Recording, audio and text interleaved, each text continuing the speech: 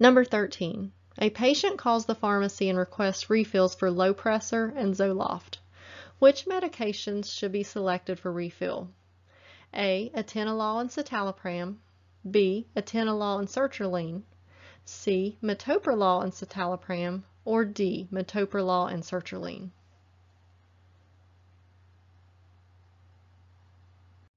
And the answer is D. Metoprolol and sertraline. So this patient ordered their medications by the brand name. So Lopressor is the brand name. The generic is Metoprolol, and that's a beta blocker. Zoloft, the generic for it is sertraline, and that's a SSRI antidepressant. Atenolol is tenormin, and that's also a beta blocker. You know that by the -olol suffix.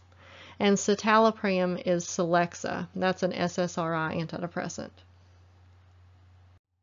Thanks for watching. For more practice test questions, click below to see my full-length PTCB Pharmacy Technician Certification Exam practice test that includes 90 questions with explained answers.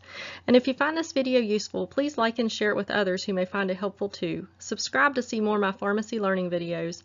And if you'd like to support this channel with a donation, press the heart thanks button to give me a super thanks. Thanks, I really appreciate it.